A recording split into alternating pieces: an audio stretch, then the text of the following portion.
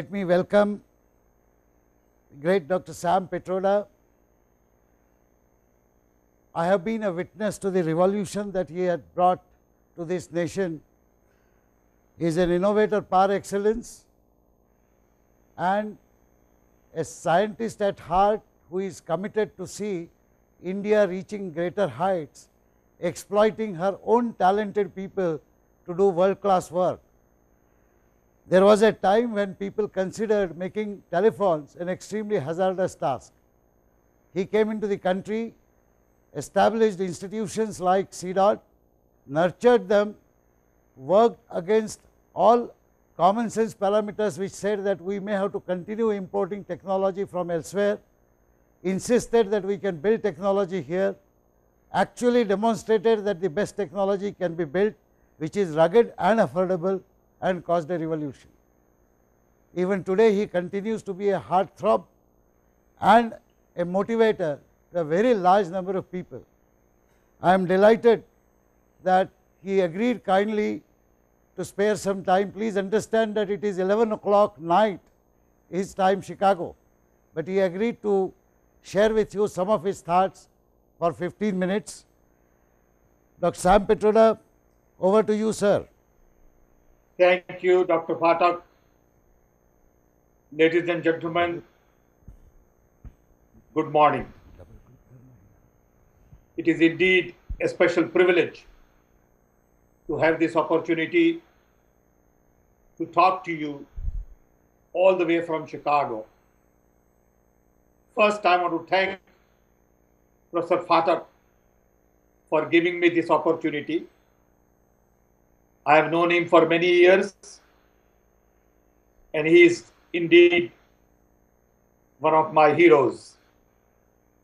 He has been in the forefront of indigenous development for many years, and I believe this effort to bring 8,600 teachers to talk about research methodology using NKN is indeed a unique, remarkable experiment in India. I want to take this opportunity to talk about 2 or 3 things.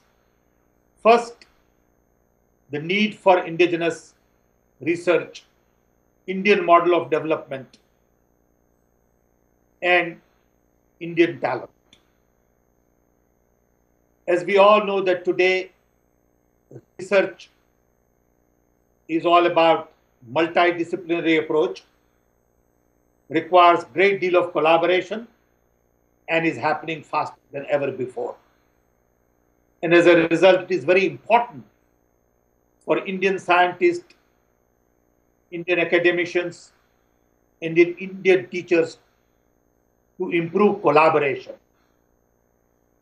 using tools like NKN and new technology. We have a great deal of work ahead of us to build local research infrastructure that we can begin to monetize and deliver in terms of products and services. People in India are innovating at all levels, but a lot of these innovations don't really benefit people at the bottom of the pyramid. The real challenge in India is to really improve the lives of 400 million below poverty line. I've been saying for last 15 years that best brains in the world are solving problems of the rich, and as a result, problems of the poor don't get the right talent. To really address research related to problems of the poor, we need to focus on affordability, scalability, and sustainability. I am delighted that Government of India has given us this new tool called NKN.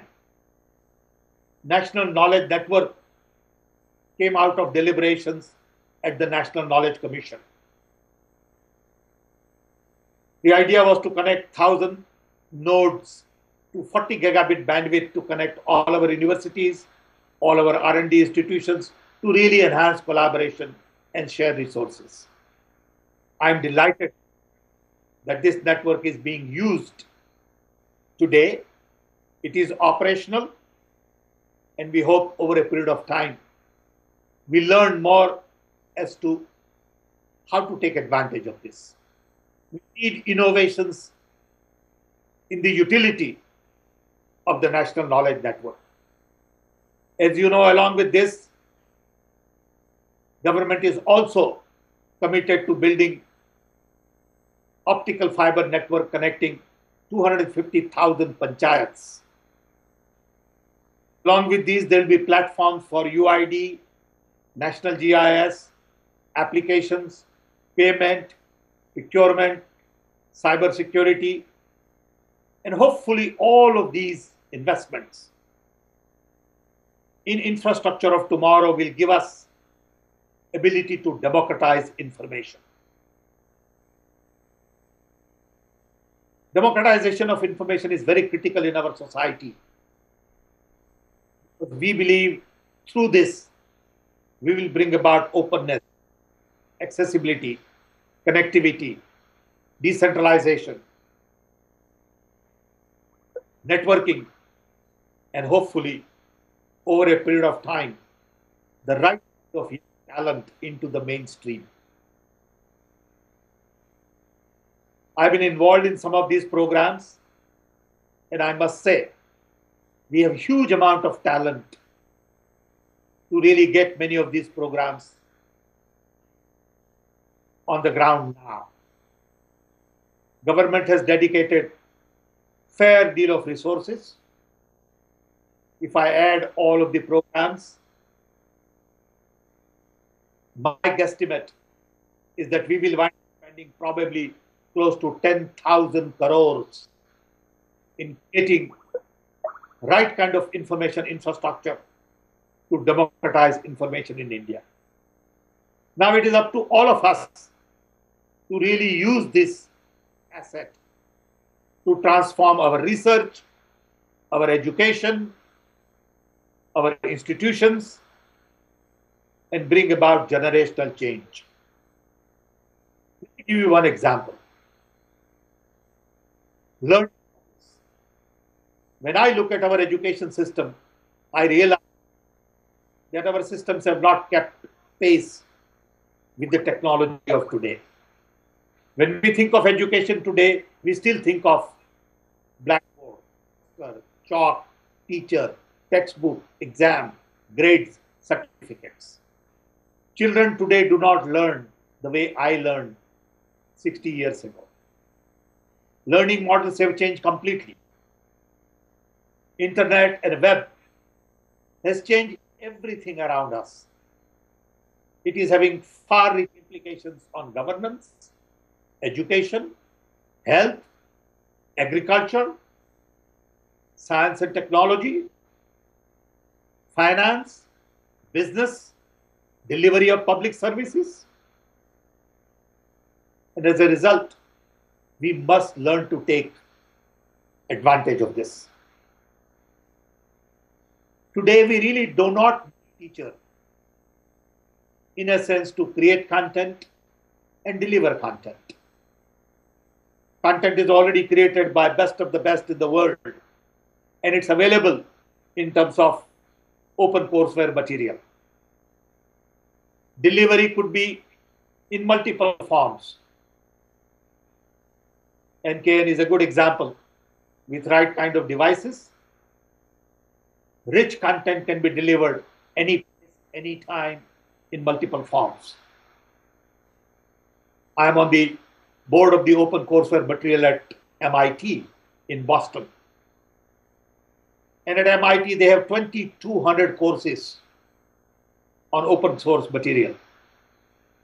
Now there is a program with Harvard University.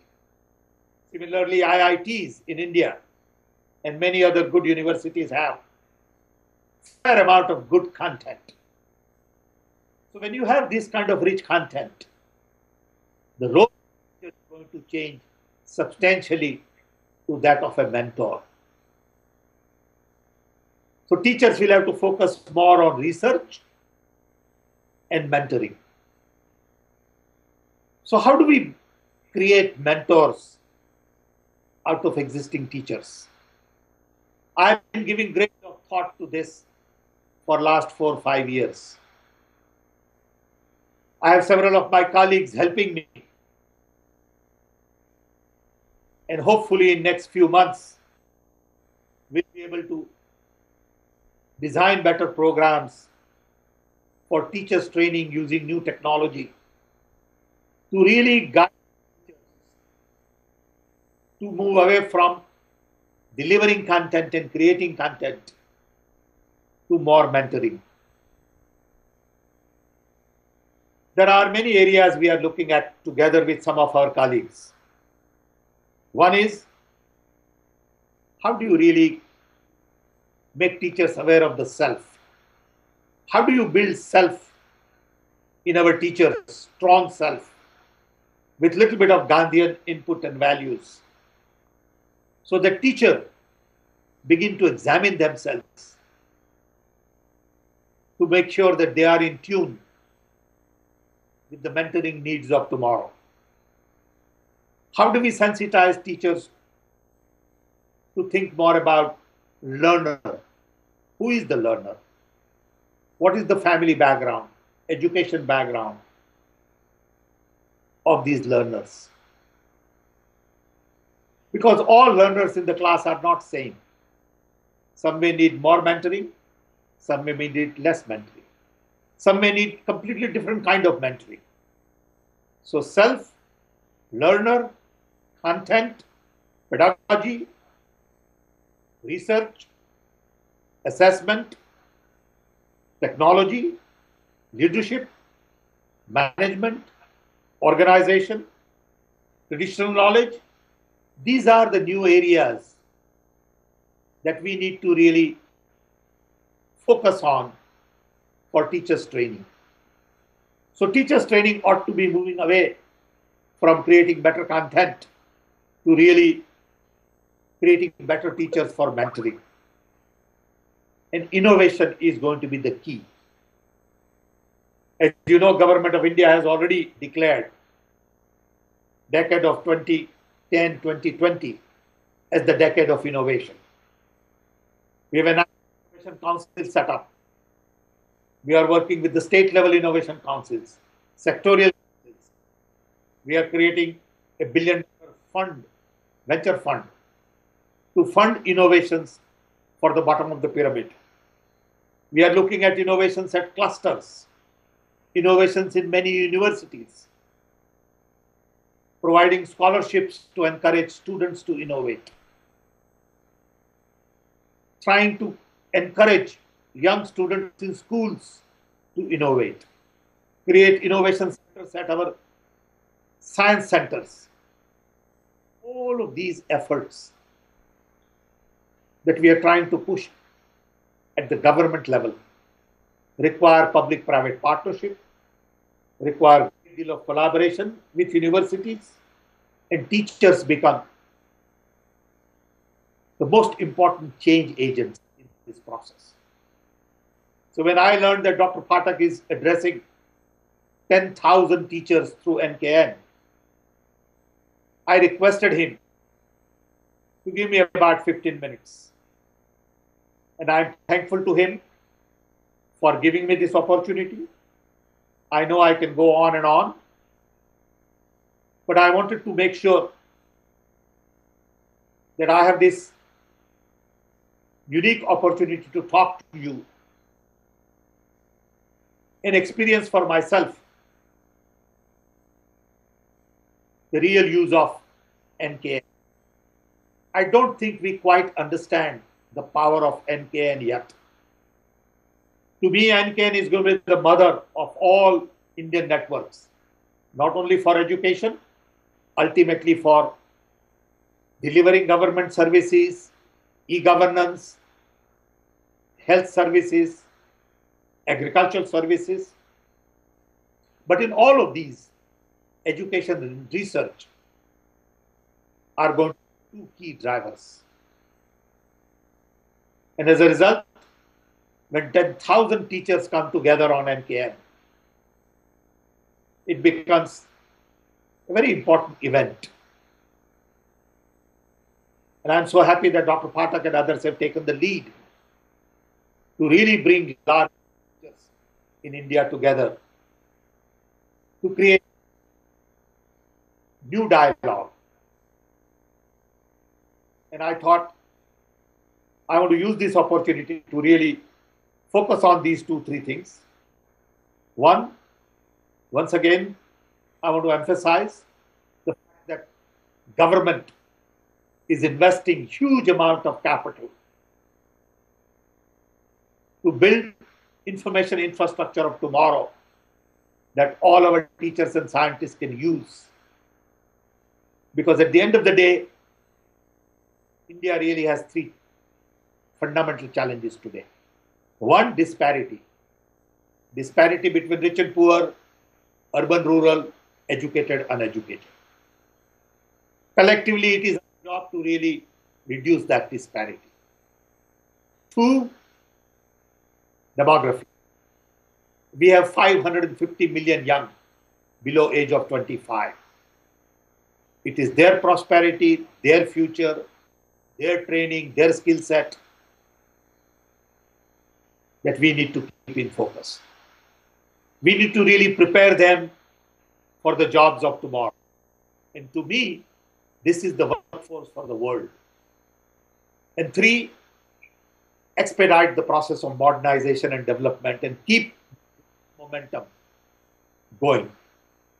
India has to grow at 8 to 10% a year for next 20 years to come to really address the poverty challenges. And it can only come from using new tools, new technology, and bringing young talent into the mainstream. And that's where teachers become very critical. So I thought I'd talk a little bit about NKN and the government's effort in democratizing information. 2, talk a little bit about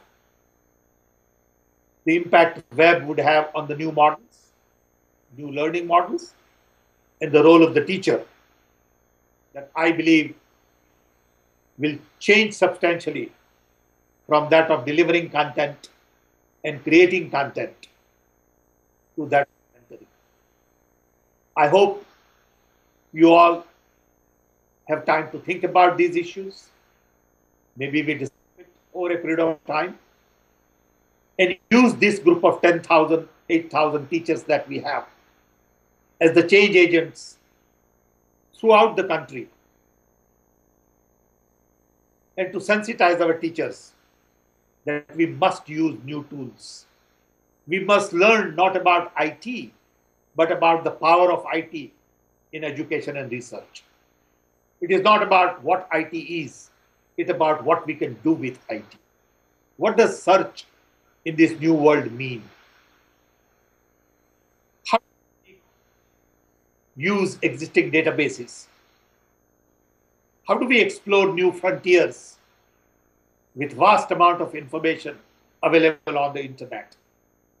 So it is not about how computers work, but it is about how we use computers to transform education and research. With this, once again, I want to thank Dr. Pathak for giving me this opportunity. I know my time is up. I've used up a little bit more than 15 minutes. But I hope we have more time to interact in the future. And if Dr. Pathak allows, I'll be available for next few more minutes. With this, thank you, everybody. Thank you very much, Sam. It was a pleasure having you here. Let me assure you on behalf of all those 8,500 teachers that at the end of this workshop, they will pledge 2 things. They will pledge to do the best of the research themselves and through their students, and they will pledge to become mentors. I would suggest to them that they will do one more thing, that they will spread this enthusiasm amongst all their colleagues, because as you know, There are more than 1,50,000 teachers in engineering colleges alone. You will be glad to know that recently when I made a presentation to Planning Commission, they have asked me to prepare a model for both enlarging the scope of this activity and extending it to train school teachers and other college teachers. So thank you very much for endorsing these views, and we promise you that we will not let you down. India will progress, and the pioneers will be first 8,500 teachers who are attending this mega workshop. So thank you so much, sir. Thank you for being with us. But we will be troubling you off and on whenever in future we have such workshops. Ideally, we would like you to be in India one of those days, so that you can use A-View.